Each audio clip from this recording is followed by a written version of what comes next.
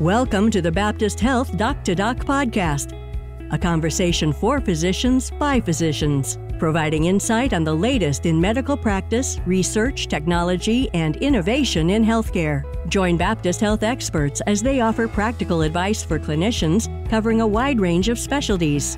Cancer, neuroscience, orthopedics, and cardiovascular care are just some of the timely discussions you'll find right here on the Doc to Doc podcast. I would like to welcome our listeners to another Miami Neuroscience Institute podcast. My name is Michael McDermott, Chief Medical Executive of Miami Neuroscience Institute. And today we have Dr. Michael Gomez, who's a spinal neurosurgeon and Director of Minimally Invasive Spine Surgery at Baptist Health Miami Neuroscience Institute at South Miami Hospital. Dr. Gomez, first of all, thank you for taking time out of your schedule to discuss this topic. And let's start by having you define what minimally invasive spine surgery of the lumbar spine actually is compared to other types of lumbar spinal surgery. Sure. Thank you for having me. Minimally invasive spine surgery essentially allows us to accomplish the same thing that we are able to accomplish with open surgery, but we do it through smaller incisions with less disruption of tissue. And so minimally invasive spine surgery presumably refers to the size of the opening and the use of different instruments. Is that correct? Yes and no.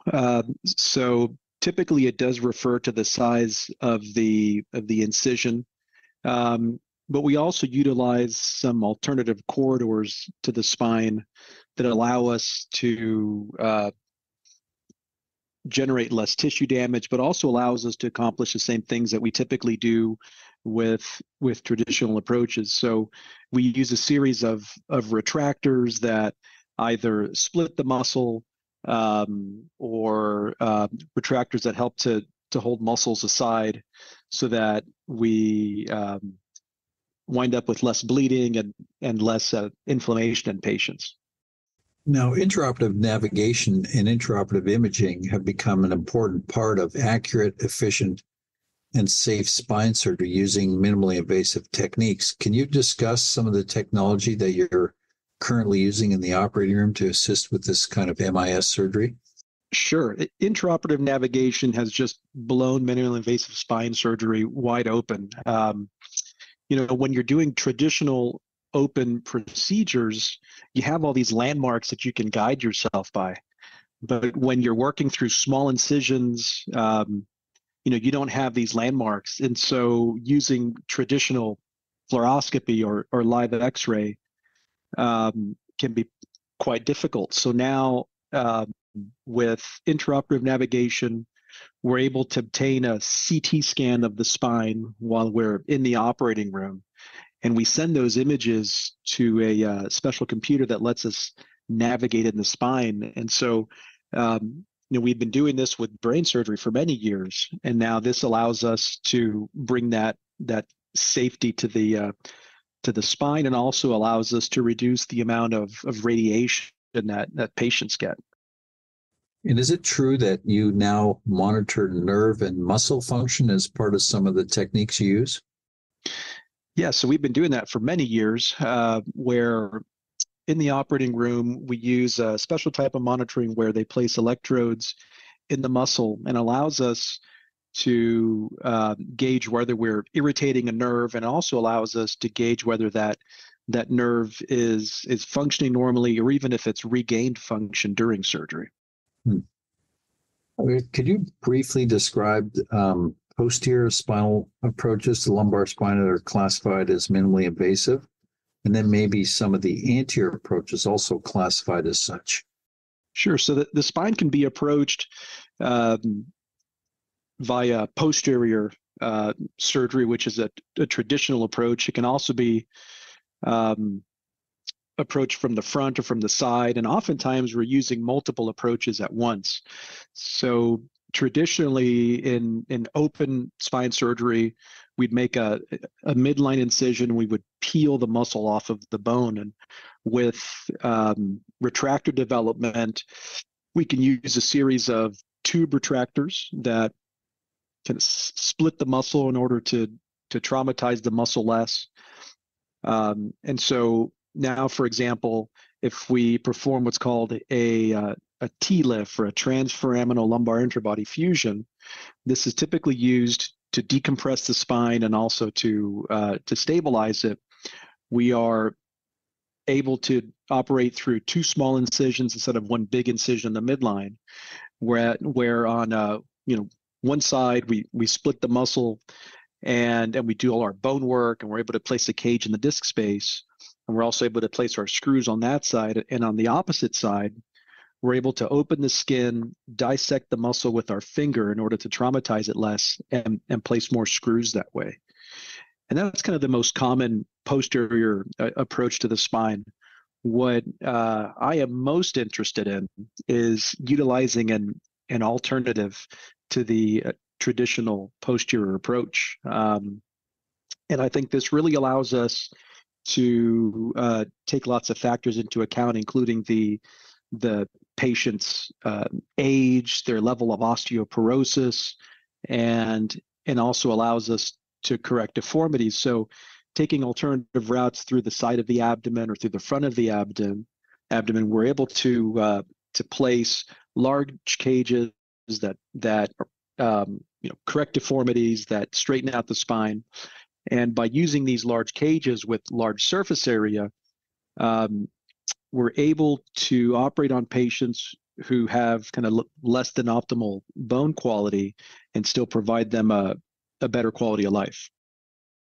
You mentioned bone density there in your discussion, and I was wondering, how important has that become for assessing patients prior to bigger operations or even minimally invasive operations where a lumbar bony fusion is required? What kind of testing do you do before? And is there any pre-surgical treatment that you recommend in patients with obvious osteopenia and osteoporosis? Bone density is a huge deal now. And I think mostly because 70 is the new 60, right? So when you have older patients that really want to enjoy retirement, they want to be active, they want to travel, and they need a surgery, then you have to be able to take care of them while minimizing the risk of surgery. So typically before surgery, we will order a bone mineral density scan, and that kind of allows us to gauge what their bone quality is. And preoperatively, patients can be optimized with a number of different medications for bone mineral density, and if really necessary, we would start this about 6 months before surgery. But with these newer approaches to the spine, the anterior and the lateral approaches to the spine, by using implants that match the size of the disc space, in other words, larger surface area implants, we're able to operate on these people with less than optimal bone without having issues such as vertebral body fractures or the cages sinking into the bone. I mean, think of it, compare a stiletto heel with a big chunky heel walking across a golf course, right? So if you use a small implant, it's more likely to sink into the bone, whereas a nice big implant with a lot of surface area is less likely to do so. Yeah. When they do the assessment of bone density, is that specifically of the lumbar spine, or is it an assessment of the entire bony skeleton? So they typically will assess the spine and the hips, and the World Health Organization has defined the femoral neck as your standard for assessing bone mineral density because a hip fracture is so catastrophic. And oftentimes the lumbar spine, just because of arthritic changes, is going to be artificially elevated. So we kind of split the difference, and but I typically use the femoral neck as my guide for bone mineral density. Okay. What are some of the potential advantages of minimally invasive technique in terms of length of hospital stay, time to recovery and long-term outcomes compared to some of the older techniques which require big skin incisions and big muscle splitting operations? Yeah, in my experience, I do both. I think that patients undergoing minimally invasive surgeries, whether it's a minimally invasive posterior fusion or a minimally invasive lateral fusion, these patients are typically up and walking around the day of surgery. We don't use drains, which oftentimes a surgical drain can keep patients hospitalized for 3 or 4 days. And typically patients go home the day after surgery. And the way I counsel my patients, I set them up with expectations. I think that the first 2 to 3 weeks after surgery are the most uncomfortable. By 6 weeks, I would say that they should feel about 75% recovered. At 3 months, about 90% recovered. And then at 6 months, I'd say they ought to feel normal. Whereas when patients have large open incisions where we strip the bone off strip the muscle off the bone, typically that results in more inflammation, more blood loss, and we use drains to manage any fluid collections between the muscles so it heals nicely.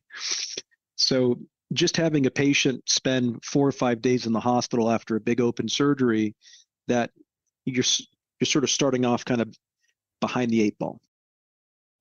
Yeah, from personal experience, I had a L5S1 discectomy through a tube, didn't require any fusion, but I had the surgery on Friday. I took 2 doses of a narcotic and that was it. And I went back to work on Tuesday. And I was amazed, how well I felt because the pressure was off the nerve root. But it was really an uneventful recovery and very quick. What's the minimally invasive technique that you practice most frequently, and tell us what type of patient is a candidate for that surgery? I think the surgery that I've become best known for is the lateral lumbar interbody fusion, where we make a small incision in the left abdomen on the side, and that lets us get to the side of the spine, and we're able to remove the disc completely and place a tall cage into the disc space to restore the height of the disc space. And in doing so, it allows us to correct the deformity, to decompress the nerves where they exit in the foramina, the small holes on the side, and also allows us to decompress the nerves in the spinal canal. And then we stabilize the spine with screws and rods. And this surgery typically takes us about 2 hours. And it's generally indicated for patients with a deformity called a spondylolisthesis, or patients with a focal scoliosis, or patients who have had previous surgery and have developed narrowing of the holes on the sides where the nerves exit. Yeah. What's the usual operative time for an anterior posterior minimally invasive operation? Yeah, so for the anterior posterior, typically about 2 hours, depending really on the surgeon that's providing the exposure for us in the case of an L5S1 fusion. And about the same, about 2 hours with a lateral lumbar fusion. Okay. Have you been happy to date with the outcomes from these operations? Obviously, that's your focus for practice. So yeah, I'm assuming the answer would be yes. And you do both the big open and the minimally invasive. Your thoughts? I've gone from being a posterior only surgeon, say as of 2018, I was a posterior only surgeon. And since then, I gradually incorporated the lateral and the anterior approaches. And now I really do try to find a way to do it either laterally or from the front if possible, and then use a posterior approach if absolutely necessary, because I think the patients, they recover quickly.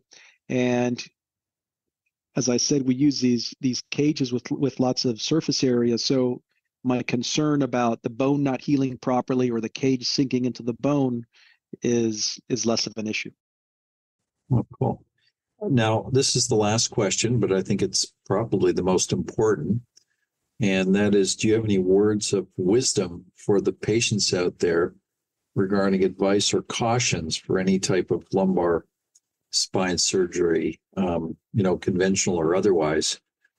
And I guess that's really a decision-making process between the patient and the surgeon. But it's been said that a lot of the lumbar spine surgery may be, quote, unnecessary, end quote. So for the most part, when I see patients in the office, these patients they're doing okay, right? They don't have any emergency condition. And so the way that I counsel them is that, very few people absolutely need spine surgery. In other words, most people are not going to wind up in a wheelchair or lose the use of their legs for not having a lumbar spine surgery. There's a lot of things that you can do before you get to the OR, right? You can pursue physical therapy with the goal of developing a strong core so it supports your spine better. There are interventional pain procedures, so epidural steroid injections. And I think if you are going to have a surgery, you really do have to be all in, because surgery is almost the smallest part of the whole process, right? It's a 2-hour surgery, but then you've got maybe a 3-month to 6-month recovery. So if you are going to have a surgery, I think that you need to be all in. You need to have done your homework. You need to have tried to exercise and done some sort of pre-rehab before you get to the surgery. And then after that, after the surgery is said and done, then you need to make sure to get yourself in as good a shape as possible. Again, make sure you have a really strong core and try to keep your weight down. Yeah, I think it's important for the patients to realize that they have a role to play in their own healing, and that involves, adherence to specified exercise protocols and weight loss if that's necessary. But Dr. Gomez, thank you for taking the time today, and to our listeners for taking the time to listen to this podcast. And if you have any further questions or would like your primary care physician or neurologist to refer your case to Dr. Gomez, please contact us. And thanks again. To find out more about the topics covered on the Doc to Doc podcast, please visit physicianresources.baptisthealth.net.